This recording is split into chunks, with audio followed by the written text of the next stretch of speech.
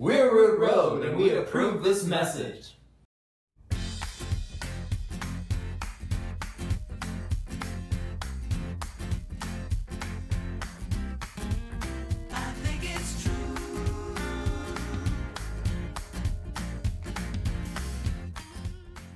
The name Root Road is the actual street that Nathaniel and I grew up on as kids, and it's a reminder to us to not forget where we came from.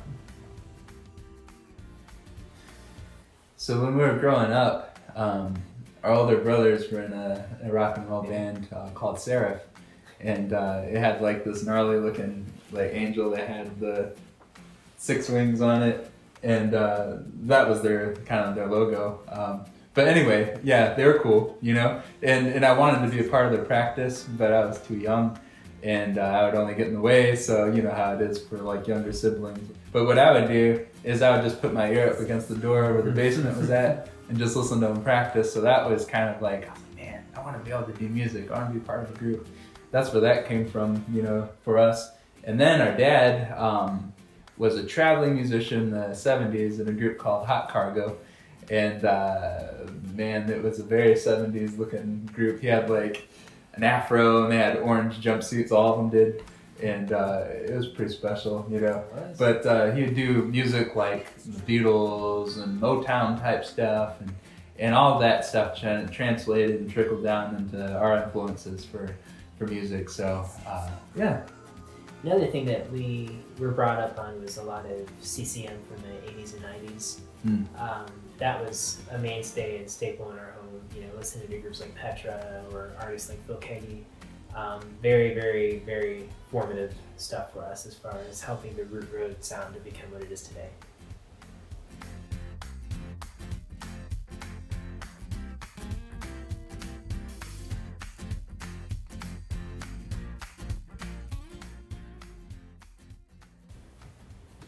Well, Root Road kind of got started when John, me, and my brother Anthony, we all went to the same school at one time. And we didn't really fit in the best, so we only had each other to hang out with. Most of the other time we thought we were each other, we thought we were knuckleheads, you know. John would always punch me really hard, and I thought I was always mad at him about that. But then I obviously can't do that anymore. He's so much bigger than me now. Yeah, that's right. Yeah.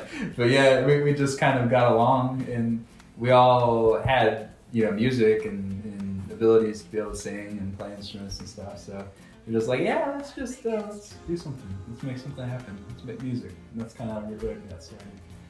That's how we officially got started. One thing is we, growing up in a musical family, we were always involved with community events and things at our local church. And so, you know, back then we didn't even have a stage name. We were just the Gilks family.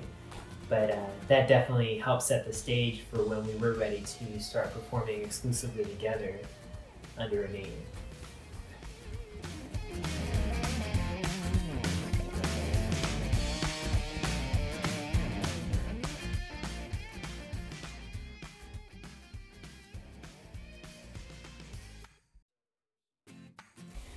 Well, I'm a family man.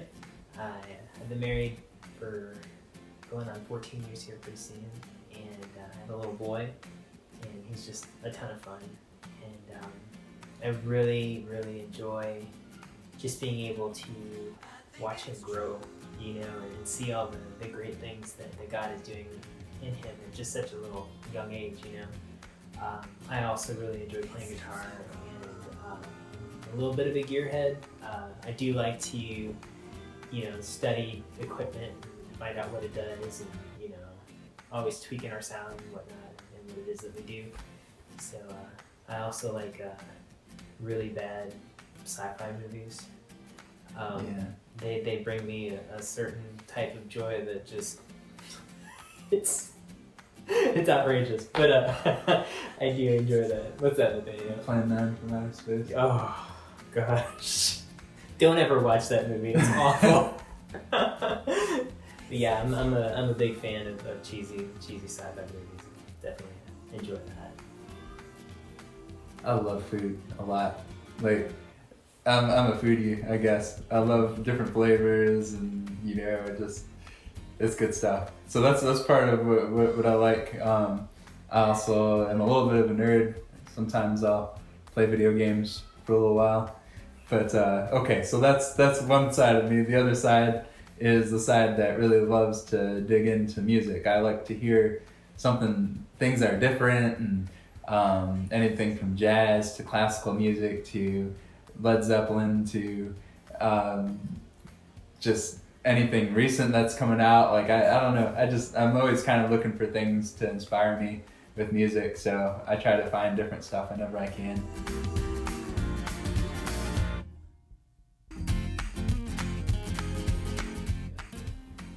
Well, we are Christian, and we write Christ-centered music. It's our desire to promote the power of God's love and the importance of community. And also how God's helped us to overcome obstacles in our lives and has brought joy to us. And so that we want to have that come out in our music. There's one scripture that I feel like changed the course of my life, and it's Psalms 37:4. Take delight in the Lord, and He will give you your heart's desires.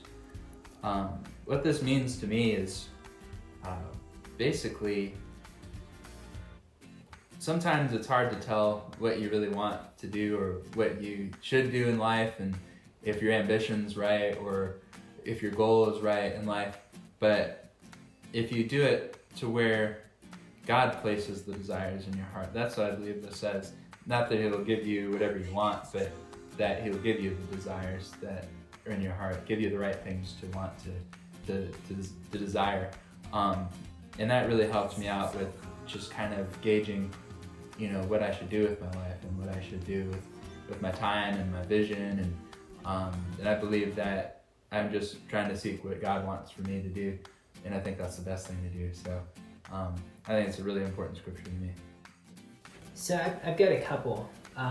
The first one is actually from Henry Ford, and it says, "When everything seems to be going against you, remember that the airplane takes off against the wind." And to kind of dovetail into that particular quote, there's a scripture from John 16:33, and it says, "I have told you all this so that you may have peace in me. Here on earth you have many trials and sorrows, but take heart, I have overcome the world." At this point, in my life and just in general, it seems like there's a lot of just friction and resistance in moving forward in what it is that we've been called to do. And it's really inspiring to know that despite our challenges, God is with us. And matter of fact, Christ even promises that we will have many trials. But He says, "I have overcome the world." And the scriptures also say that we will do greater things than He did when we were on the earth. And I carry that with me whenever I experience any sort of challenges that just seem to be overpowering, and just remember that God is with me, and He's with all of us as His children. He's given us the power to overcome the world. So anytime we experience any challenges or things that seem like they get in the way, just remember it's not you, it's just part of the human experience, but God has put that there, one, to build your faith, and to help you just be better at what it is that you do. Alright, so we're going to end this video with a song on accordion just because we can. Here we go. Arrivederci Roma. Goodbye, goodbye to Rome. City of a million moonlit faces, city of a million warm embraces, where I found the one of all the places, far from home. Arrivederci Roma.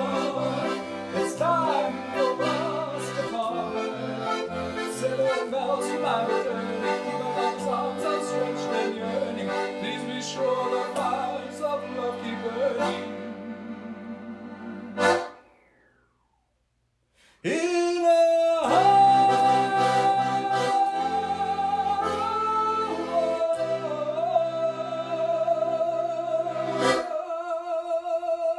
the song ends. It's over. Oh, Yeah, it's okay. okay. You did fine. But good job.